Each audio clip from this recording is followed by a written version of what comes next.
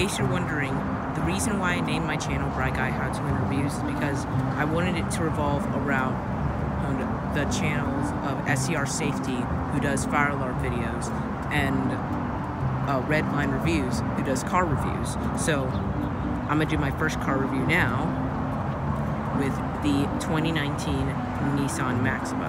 Let's go ahead and take a look at it. As you can see, you have your LED daytime running lights, LED low and high beams, and LED turn signals. And then you have LED fog lights as well, and well-integrated parking sensors. And then you have your Nissan badge here, which is used for the adaptive cruise control feature, which I will talk about later in the video.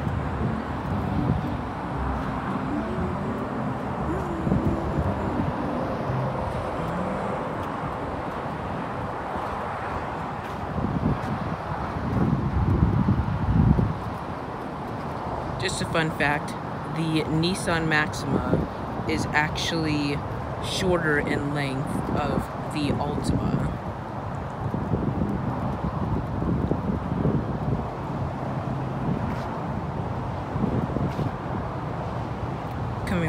Coming around to the back here, you see you have your quad outlet exhaust, well, dual outlet exhaust, but it looks like a quad outlet exhaust. Here, I can show you. There's actually only one exhaust tip in there. And then you got your integrated parking sensors, along with your LED brake lights, LED turn signals, and LED back reverse lights. And then you have the Platinum badge, but I forgot to mention because this is the Platinum Edition, which is the top of the line. Opening the trunk here, we see we have a fairly good amount of space in here. I forgot exactly what Nissan rates it at, but I can put it in the video.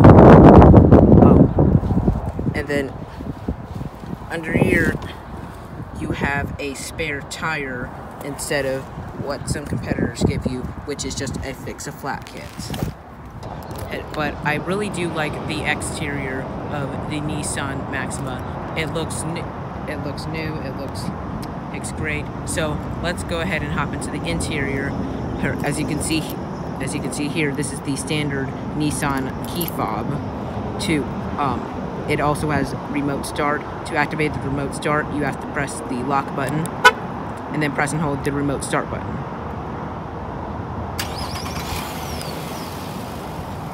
And then to turn it off, you just press the remote start button again. So, walking up to the car here, as you can see, there's a button on the door handle here. You push it to lock it, and Nissan doesn't do a sensor on the back of the door handle, so you have to push it to unlock it again. So let's go ahead and step into the car here. It's kind of a low step in height. That door has a pretty solid thunk to it. So, to start up the engine like you do in most new vehicles, you have to put your foot on the brake and then press the start button, which is located here.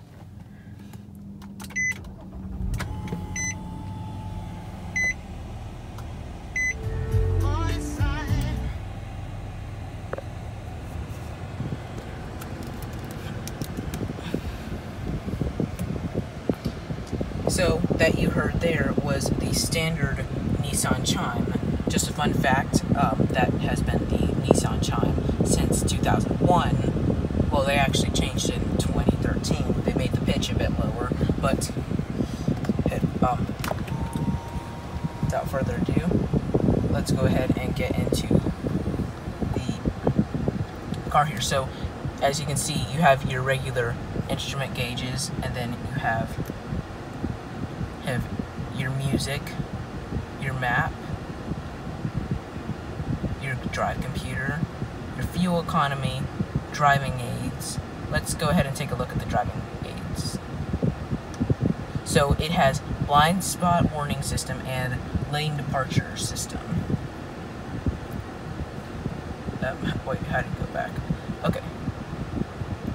So then tire pressure, sport mode, warning review, and then your settings, and then you have the home screen again. So let's take a look at the steering wheel here.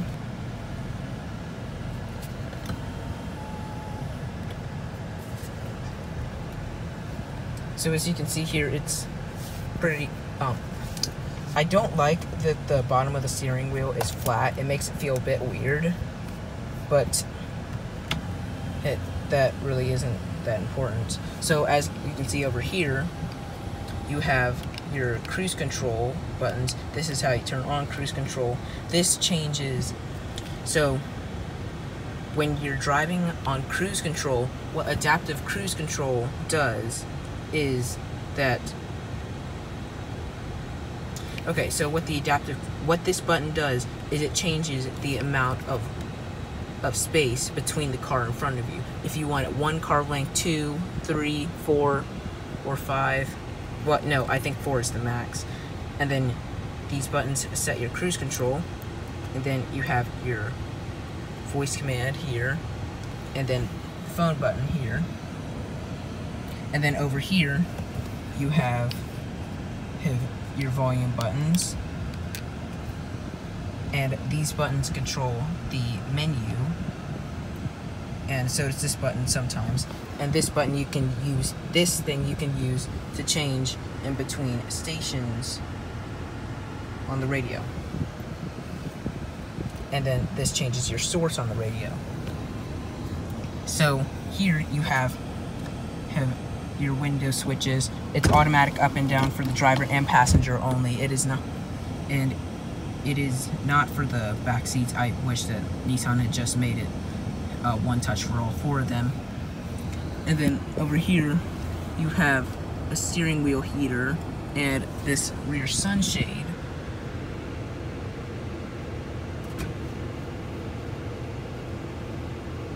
Which I think is pretty cool. So coming over here, you have your standard Nissan Connect infotainment system, which includes Sirius XM, HEMA satellite radio, and it also has the Nissan navigation system. And it also has Bluetooth connections. It also does have Android Auto and Apple CarPlay, which I will show you here. And then it also has you also have your backup camera. Well, the quality on the backup camera is not very good. I mean, I wish Nissan had made it a little better, but you also do have a 360 view that is very helpful when parking. So then down here you have your dual zone climate controls, and then your start button, and then you have your CVT, then you have your gear shift here. I will go into explaining the transmissions later in the video. And then down here you have this pretty deep storage compartment. It's lined with felt, and then you have your USB-C, your USB connection, and then you have an aux connection here. You can also close that there. There's no wireless charging pad there. And then down here, this mainly just controls the radio screen. Well, the pointer on the radio. It also helps with the map. And then you can also put the car into sport mode using this button here. And then you have in heated seats for the front seats only. There's nothing for the back seats, which is a bit surprising. Well, it's not very surprising. I mean, a lot of competitors don't do that. And then this glove compartment here, you have this 12-volt DC power outlet. And then I honestly do not know what this switch is for. I mean, I've pressed it a bunch of times. It doesn't do anything. But, yeah. Oh, right. Your glove compartment here. It's stamped. It's lined with felt. It's a pretty deep glove compartment.